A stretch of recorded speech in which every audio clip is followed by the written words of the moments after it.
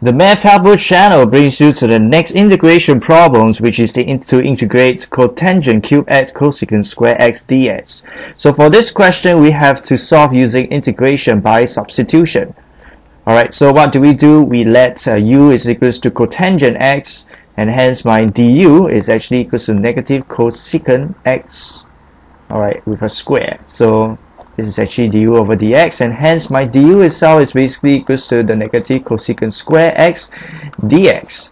Alright, so now this is actually my du if I have to look at the question, and then my cotangent qx if I were to express in terms of u, that would be u cube. So this is actually equals to the integration of u cube du with a negative sign. Alright, don't forget a negative sign because this is actually negative, and hence we have to put the negative sign down here. Alright, so if we were to integrate, alright, negative u cube du, this will be equivalent to negative u to the power of 4 over 4 plus c. Alright, so substituting the u back, or substituting the cotangent x back into u, and that will be equals to negative cotangent to the power of 4x over 4 plus c.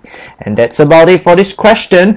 Hope you guys actually know how to actually solve this question right now. I'll see you guys in a minute or so in the next video, and goodbye.